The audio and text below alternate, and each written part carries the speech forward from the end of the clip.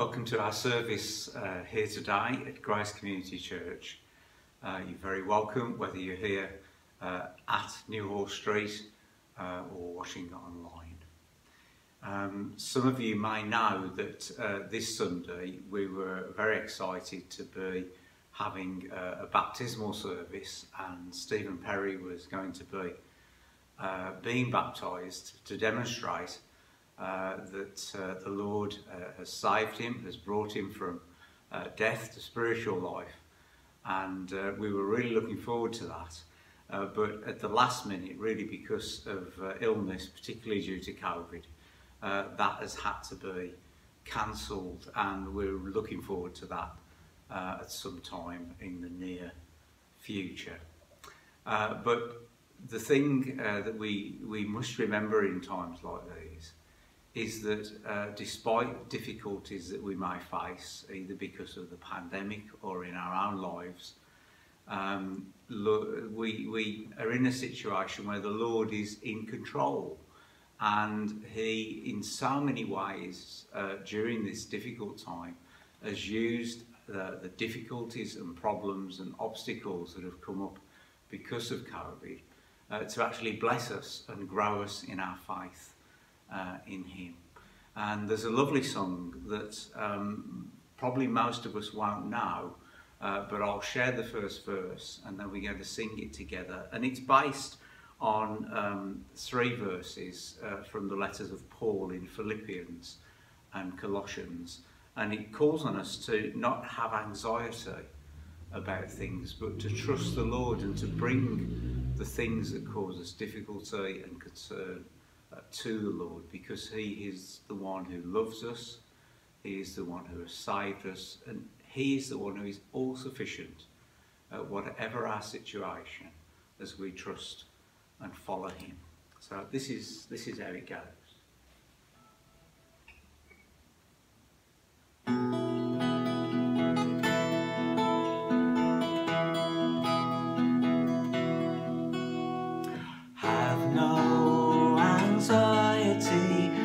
About anything, but in everything with prayer and supplication, let your requests be made known unto God with thanksgiving, with thanksgiving. Let's try that. Let's stand and sing. Have no anxiety about anything, but in everything by prayer and supplication, let your requests be made known unto God with thanksgiving, with thanksgiving.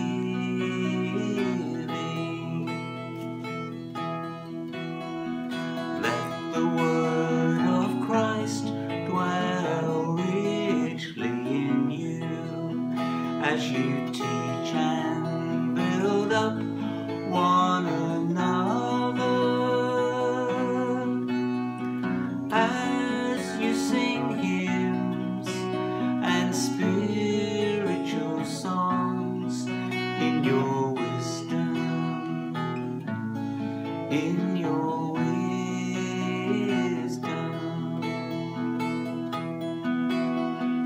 Let the peace of Christ rule in your hearts, for to this you were called, to the one body, and do everything in the name of the Lord with thanksgiving, with thanksgiving.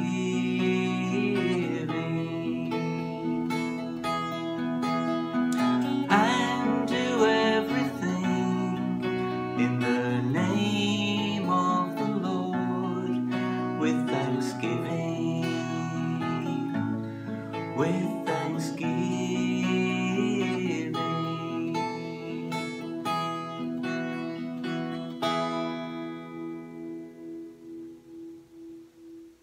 because we had to change arrangements rather at the last minute on Friday, we've really put together a recorded service because of the lack of time. And so later in the service, it was really good that we're going to be sharing together one of the sermons from our summer series in the Psalms that was called The Lord Reigns. It's the first in the series, and it looks at Psalm 97. So we'll be sharing that later in the service. But let's come to the Lord in prayer now as we begin. Father God, we thank you that we can know you in such a way that we know you as our Lord and our King and our Father. And Lord, we would even say, because Jesus Christ called us such, as your friends. And so, Lord, we thank you that we have seen during the past weeks and months that you are the all-sufficient one. You are the one in who we can trust to even bring good out of difficulties and out of sadness.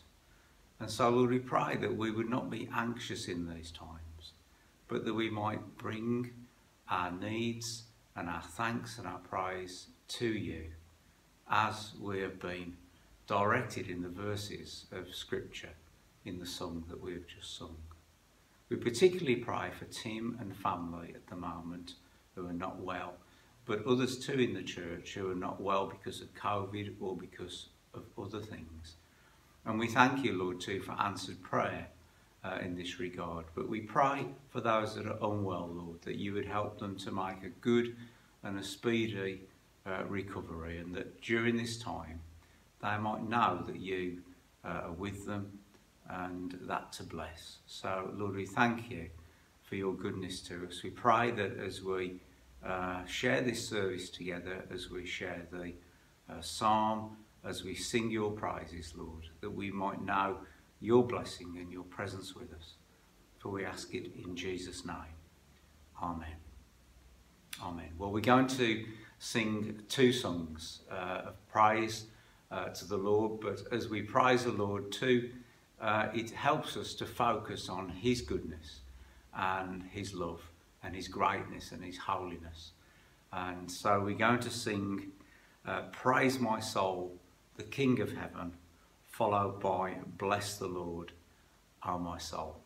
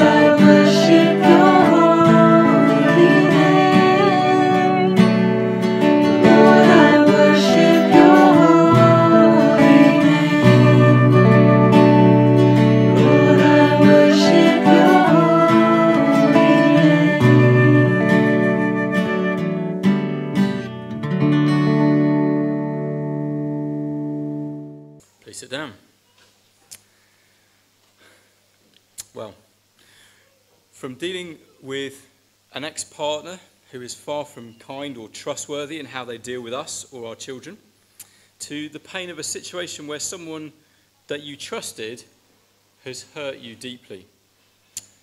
From the fear that we might be discriminated against, or worse, because of the colour of our skin or the country we're from, to the fear that we might be discriminated against, or worse, because of our Christian beliefs. From the global drugs trade to the local spate of robberies or vandalism near us. From the overreach of governments to the selfishness of the person on the bus with us. We live in a world where difficult situations can lead us to despair. We experience them personally. We're also fed a diet of them, aren't we, through the constant news cycle that there is and that we absorb. And it's tempting, therefore, to be glum, grumpy, or even afraid. Sometimes it's hard to be anything but these things because of all of that. Do you find that? I find that. Maybe we believe in God, but we find that he's not a God who's able to help us cope with those difficult things. Or at least in practice, those kind of things are a massive barrier to us loving and praising him. Well, if any of that resonates in any way with us this morning, then I need Psalm 97. So that's where we're going to be now. I'm going to pray for us, and then Jane's going to come and read it for us, and we're going to see how finding out about the Lord reigning is a great help to us in all of those things that could tempt us to despair in our lives. Father, we've asked for our daily bread. We've sung that we need the food of your holy word. And we pray that you would please feed us now, feed our souls, recalibrate our hearts, show us those dark places where your light hasn't yet shone, or those ways that we've wandered from your pathway and we need to be brought back. Open our eyes to see who you are more truly, more deeply. Help us to trust you more fully in our weakness and to return to you in our sin. And we ask all of this in Jesus' name. Amen. Thanks, Jane. Psalm 97. The Lord reigns. Let the earth be glad. Let the distant shores rejoice. Clouds and thick darkness surround him. Righteousness and justice are the foundation of his throne. Fire goes before him and consumes his foes on every side. His lightning lights up the world. The earth sees and trembles. The mountains melt like wax before the Lord of all the earth. The heavens proclaim his righteousness, and all peoples see his glory. All who worship images are put to shame, those who boast in idols. Worship him, all you gods. Zion hears and rejoices, and the villages of Judah are glad because of your judgments, Lord. For you, Lord, are the most high over all the earth. You are exalted far above all gods. Let those who love the Lord hate evil, for he guards the lives of his faithful ones and delivers them from the hand of the wicked. Light shines on the righteous and joy on the upright in heart. Rejoice in the Lord, you who are righteous, and praise his holy name.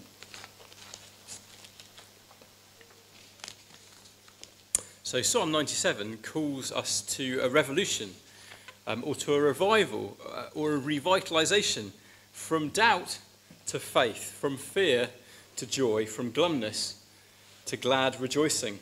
It's just so clear, isn't it? The verse 1, the Lord reigns. Let the earth be glad. It's just the banner over this whole psalm, isn't it? Verse 8, Zion hears and rejoices, and the villages of Judah are glad. and verse 12. Rejoice in the Lord, you who are righteous, and praise his holy name. So if you had a highlighter, and if it's your Bible, you could take a highlighter and highlight those. It's a rejoicing, it's a being glad song, isn't it? A psalm to recalibrate us to praising God. And this isn't escapist rejoicing. You know, there's all this terrible stuff in the world, and the stuff that I'm going through or trying to not go through in my life, or I wish I wasn't going through in my life. So I'm going to escape into some kind of emotional bubble, which is going to make me feel good and feel better, a kind of spiritual version of a sanitized soft play area where everything's kind of okay and there are no sharp and jagged edges or diseases that might be difficult, no disappointments, no deranged or dreadful people. Now this is rejoicing in the raw, rejoicing in the midst of reality. So the first thing for us this morning, we've got 4 things for us this morning to sort of cling on to recalibrate ourselves, to think about.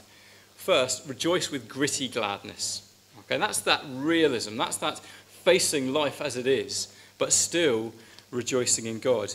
We are not the first people in the world to find it hard to rejoice in God because of the difficult things there are going on in the world. The bad guys seem to run the show, and it was ever thus. Look at verse 2. God's righteousness and justice are highlighted as being the foundation of his throne. Why are those things highlighted particularly? Because verse 7, this world is full of idols, full of people who don't worship the true and living God, who follow other ways, other religions, other philosophies. And verse 10, because of evil. Let those who love the Lord hate evil. Evil is part of this world. Since Adam and Eve sinned, we've signed up as a race, haven't we, to being evil in different ways. And we're told in verse 10, God guards the lives of his faithful ones. What from? From the hand of the wicked. So do you see how in this psalm, we might miss it, but actually there's lots of grit sprinkled through it. The grit of life. Now these psalms are kingly psalms, and if not written by King David, they were gathered together by him as he prepared for the building of the temple. We don't know if this psalm was written in David's time, or was it after him, was it before him? But whichever time it was, if we could time travel and go back to that day, the day when it was written, when it was sung, we could lift the nearest rock and we would find plenty of nasty, depraved and awful evil things underneath that rock. In fact, we probably wouldn't need to lift rocks, because often those kind of things were there in the life of the nation, just in public. They were often there in the corridors of power. Sometimes it was the king himself who was the problem. It was in the marketplaces and even in the religious structures. So Psalm 97 isn't a naive psalm. It's a psalm that the psalmist knows all about those things. And yet it's a psalm calling us to praise. This world is full of fearful danger, draining disappointment, and plenty of pain. It's a hard world sometimes, even for God's people, for God's faithful ones. Look at verse 10 again. For God's faithful ones. Now, they weren't lacking in faith, were they? That they needed guarding and that they were in a world of evil. It wasn't because they lacked faith that they were having problems. What are they described as? Faithful ones. They were full of faith, but life was still hard. And this psalm calls us to rejoice with gladness amidst all this. So rejoice with gritty gladness. We're not talking, as we talk about rejoicing as Christians, trying to escape into some spiritualized soft play area, but this is real life, where we graze our knees, where things are sad and hard, and yet we can still rejoice. Well, how can we rejoice in God? And that's the second thing, and probably it's the thing which will take us the most time in our sermon. Rejoice with gobsmacked gladness. Let me explain that. God, the revealed God in Scripture, the Lord, capital letters, the covenant-making, the promise-making God, he's not a kind of hand-wringing God, well-meaning, but really he's the God of flowers and bunnies and butterflies and kittens and sunsets. He sees the pain we're going through and the difficulties. We're being eaten up by the machinery of the universe. And he loves us and he wants to help us, but he feels for us, but he can't really do anything to help us. Do you know what I mean? That kind of a well-meaning God, but ultimately powerless. Neither is he a set everything in motion kind of God, and then he's gone away on holiday kind of God. You know, a watchmaker who's made the watch, wound it up, and now it's just going. And if you get caught up in the mechanism, well, God's out. You know, try his answer phone. No. And nor is God a God of mayhem, you know, who just quite frankly delights in this kind of mess of a world that we so often experience. Like Sid in Toy Story, some kind of sadistic pleasure. No, he's the Lord. Righteousness and justice are the foundation of his throne. But, and actually those gods are actually the idols of verse 7, aren't they? Those kind of versions of God, they're not the true and living God. They're the idols, and serving that kind of a God, if that's the kind of image we have of God in our mind, that is only going to lead us to fear, it's only going to lead us to hopelessness or to depression. But the Lord, how is the Lord described in verse 2? He is described as the God of darkness and thick clouds. The God of towering thunderclouds, isn't he? Clouds and darkness surround him. Verse 3, fire goes out from before him, consuming his foes. Verse 4, his lightning lights up the world. The earth sees and trembles. The mountains, verse 5, melt like wax before him. You know, we're so impressed by mountain climbers, aren't we? This guy here is Nirmal Purja, and he climbed the world's highest, 14 highest mountains in little more than 6 months in 2019. In 6 months, he climbed 14 highest mountains in the world. If you and I could climb Everest alone, that would be amazing, wouldn't it? And we're impressed. And last year, he was part of a team that summited K2 in the winter. It had never been done before. And we think, wow. But the Lord of all the earth, well, to him, the mountains are like, you ever have that bit of mashed potato on your plate that you just wash off, you know, when you're finished in the evening? That's what the mountains are to the Lord. That bit of mashed potato, and put a bit of hot water and fairy liquid on it, and it's gone. The mountains melt like wax before the Lord. The heavens proclaim his righteousness, and all people see his glory. Didn't you see the news this week that several billionaires have jetted off to space and experienced weightlessness for a short period?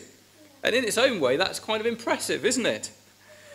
But the point of space, of the heavens, in all their fullness, is to shout out how great God is, isn't it? We're not to be impressed by the billionaires, we're to be impressed by God, who's made all this. Before God, we are tiny and overwhelmed, even consumed.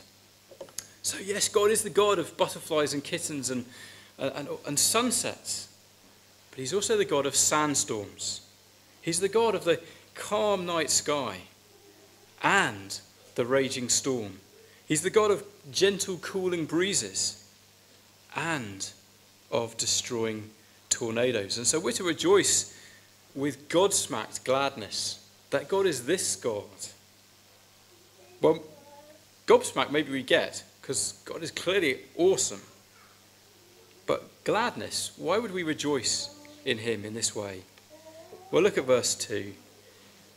Righteousness and justice are the foundation of his throne. So his throne is surrounded by this awesome, fiery, cloudy, it's the language of Sinai, isn't it? Of Mount Sinai. But his foundation of his throne is justice and righteousness. From inside out, always, God is like that, just and right. He can't do any wrong. Never. God will never do wrong, ever. God is not a God who's into virtue signalling. He is virtue itself. He's the very definition, the very embodiment of all that's right and good. And he's coming. with ultimate power to bring justice, to bring ultimate final justice, to consume his foes on every side, verse 3. So this psalm reminds us that there will be justice in this world, for all this world, for everyone in this world. Where people have been demeaned or defrauded or destroyed because someone else had power or thought they were better than them. Where men have battered women into submission. Where property, lives, reputations have been stolen. Where power has been seized and abused. Where there's been fraud, greed, arrogant abuse in matters of trade or commerce. Wherever it is that we see an injustice, there will be justice. Are there things that make you angry or scared? Things that you think are not fair? Or where the victims kind of, as it were, almost cry out to you because you're conscious of this situation, of this thing? The Lord is coming.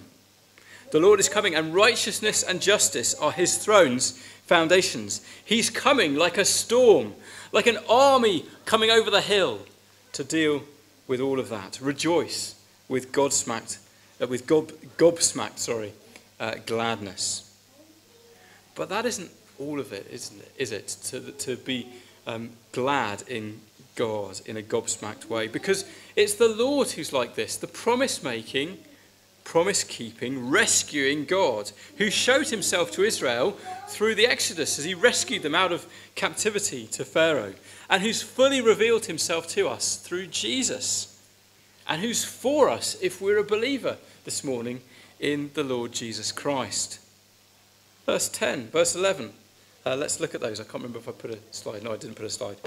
Let's read those. Let those who love the Lord hate evil, for he guards the lives of his faithful ones and delivers them from the hand of the wicked. Light shines on the righteous and joy on the upright in heart. You see, the God of darkness and clouds brings light for the righteous.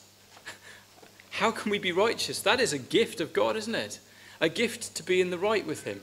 A gift to be able to stand before him. Without that gift, that fiery, cloudy pillar would be an awful, awful sight with no comfort at all. But we who are evil at heart and enemies of God can be, as we sung earlier, ransomed, healed, restored, forgiven. Jesus on the cross endured that darkness for us. And so the gift is a gift of joy, the gift of him, of God with us through our trials, the gift of a future with him forever. So we're to rejoice with God's gobsmacked joy and gladness. And just as this gladness has a weightiness, I hope we feel some sense of that weightiness of the joy from this psalm, and depth, it also has direction. Because, verse 10, to love God is to hate evil. Rejoice with hate-filled gladness. See, this psalm's quite surprising, isn't it? We've had gritty gladness, we've had gobsmacked gladness, and now we've got hate-filled gladness. This isn't happy, clappy, is it? But it's something that's deep and really wonderful. Greed, envy, pride, murder, hatred, malice, bitterness, tribalism in all its ugly forms, theft, lust, perversion, gossip, dishonouring God, being thanklessly indifferent to him, being prayerlessly independent from him, using him to get what we want. All those ways that we don't worship God as we should, or try and worship him in the ways that we want to, they're all awful things. Sin and evil demean and destroy us as people. Evil and sin have never done anyone any good in life. They've never helped anyone, really. To love God is to hate evil. And this isn't the bit of the sermon where we get to look at other people, either out there or next to us, or no. To hate evil means to hate it everywhere. So yes, there will be applications elsewhere, but I think the first thing is that we would hate evil where we see it in ourselves first of all, because that's what happened to Isaiah. If you look at Isaiah chapter 6, so when you get home, when Isaiah had a glimpse of how holy and amazing and awesome God is in his splendor, like we've seen in this psalm, he was undone. He fell down, aware of his own uncleanness before God. The same with Peter, when Jesus had done a miracle of helping them to catch fish. The first thing Peter did was to fall down and to say, "Go away from me, Lord, I'm unclean." That was Peter's response. We're to hate evil. Only God can tune us to his own heart and ways, to give us knowledge of what's holy and a conviction of his goodness and his ways right inside us. Only God can reshape what we love and what we hate so that would line up with what he loves and what he hates. Only God can show us our sin and help us to repent of it and to receive the mercy that comes to us through Christ and that never fails for us in Christ. I guess we've all seen that kind of badge. Watching videos on the BBC iPlayer, it always comes up with that badge at the moment, and we know why, and there's good reasons why. It's an aspiration, isn't it, that hate won't win. And the great news from the Bible is that yes, sinful hate won't win. Tribalism, nationalism, racism, all of that won't win. But not because of us, not because of some campaign on social media, because of God. Because of God's righteous hatred of all that's wrong. He hates evil and he will destroy it. So actually that's wrong, isn't it, as well? Because hate will win. God's hatred of sin will win. And that is a great, great hope. So in a sense, to be a Christian is to be a hater. It's to be filled with hate speech in the right sense of hating the right things, the things that God hates. And we're not to be moralistic crusaders, that kind of crusading angrily against other people. The battle is the Lord's. He's the one. Why would you try and be the mini tornado in front of the great tornado of justice? God is coming in his judgment. No, it's a sense of having that sense of the thundering clouds coming to address all wickedness, having a deep understanding of who God is, and realizing that those deep clouds enveloped Jesus at the cross. When he cried out, my God, why have you forsaken me?" He was experiencing that for others, for us, and for all those who will come and turn to him, whatever they've been living, or whatever lives they've been living, whatever they've been doing. We're to rejoice with hate-filled gladness.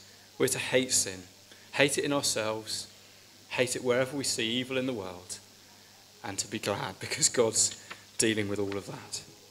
And lastly, we're to rejoice with a global gladness, because this rejoicing is for everyone, everywhere. Let's look at the end first, verse 12. We're called to this one by one, aren't we? Rejoice in the Lord, you who are righteous. We're called to come and to be righteous, to belong to God by turning from our sins and trusting Jesus. It's as simple and as difficult as that, isn't it? And then verse 8, we're called to come and be part of a rejoicing community. Verse 8 sort of zooms out on God's chosen and gathered people, which in the Old Testament was geographically centered on Mount Zion in Jerusalem. But now it's centered on Jesus and expressed in Jesus' church. Men and women, boys and girls from every nation, tribe, culture and language who will hear and rejoice. And so many have. And there are still so many more to be told. And this is a call, verse 1, that goes out to the whole creation and to all who live in every part of the world. The Lord reigns. Let the earth be glad. He's in charge. He rules over the whole world at all times and in all places. His righteous hatred of evil will win. So that which you feel oppressed by, it will be ended. It will be brought to account. Every instance of that, every aspect of that. There's no place where evil can somehow hide away and resist God. The Lord reigns. Let the earth be glad. And his righteous committed love of those who are his will win the day. He's rescuing all who call on him, all who turn from their wickedness, all who believe in his Son.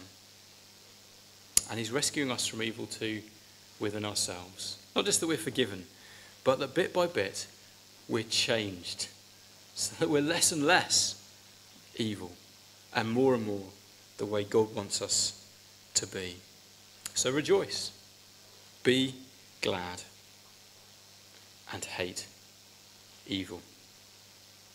We're going to sing in response to that, a song that doesn't quite pick up every part of this song, but it helps us to re-echo it back to God in song and to make it our rejoicing. It's the Lord is King, and it will be familiar to those of us who are older. If we're younger, it might be a reasonably new song, although it is an old song, but it's got an easy tune, and we'll pick it up very soon as we sing together. The Lord is King, and then we'll pray.